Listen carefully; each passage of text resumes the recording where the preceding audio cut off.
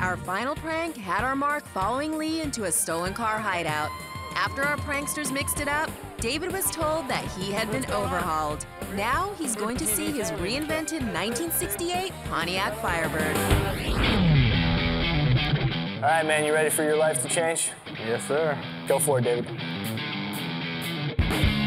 Oh my gosh. What in the world? No way. This is sweet.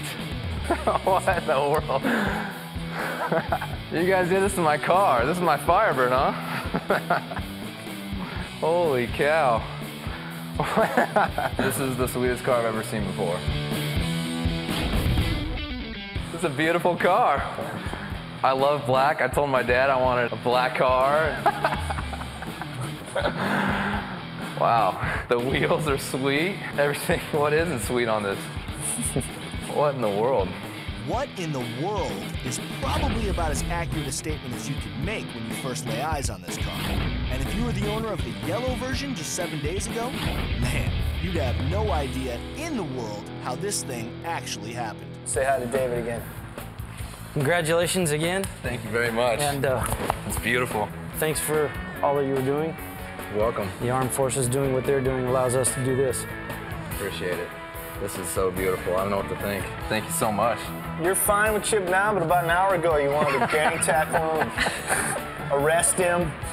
He was just standing there like Mr. Innocent, you know, and popped out of nowhere. I thought he was part of this whole conspiracy. Oh yeah, Chip was a big part of this whole conspiracy. And so were a lot of guys all dying to meet David.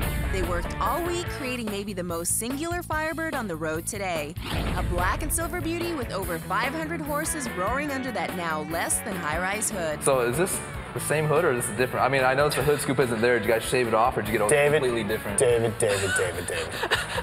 I'm just confused. I don't want that hood Let's anymore. make it clear, this is not the same hood. Unbelievable. You sure you didn't want this? You guys can keep it. You sure? Okay, I admit it. We gotta stop picking on David over that hood, but it is a great symbol of where this car was and where this car is. Because the truth is this, there was a little bit of that hood scoop in every part of this ride when we first got it.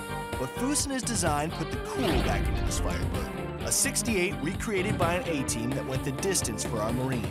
Our own set of troops we set loose on a Pontiac. It's a ride that still has David stunned. I appreciate it. I really love it. I can't believe this is happening. He's in disbelief now. Just wait until that hood goes up.